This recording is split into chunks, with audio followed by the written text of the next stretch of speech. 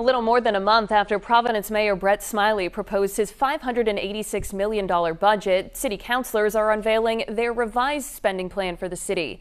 An overview was presented in a city council finance meeting earlier tonight, which shows councilors want to reduce the mayor's proposed tax hike on homeowners, and they're in support of funding a second police academy.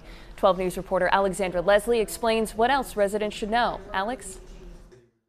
City Council President Rachel Miller said the mayor's proposed tax hike at a time of overwhelming inflation would create a significant burden for some residents. City Council leaders say they want to achieve some savings for residents without sacrificing important city services. Mayor Brett Smiley's proposal would have meant the average homeowner would see a $400 increase in their tax bill, while commercial properties would get a tax cut.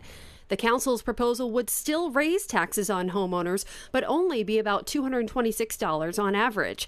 And after Mayor Smiley raised concerns that the council might refuse to fund a second police academy, we've learned the council will support that, but with the expectation that class would start training later than October as the mayor planned.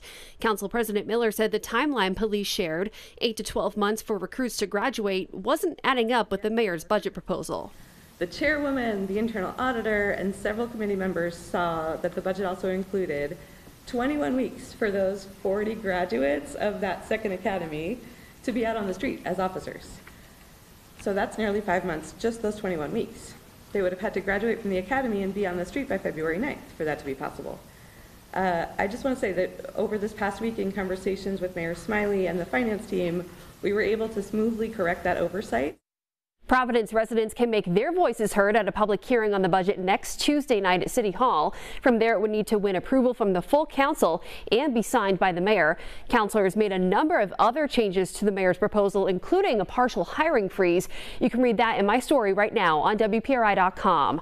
I'm Alexandra Leslie, 12 News.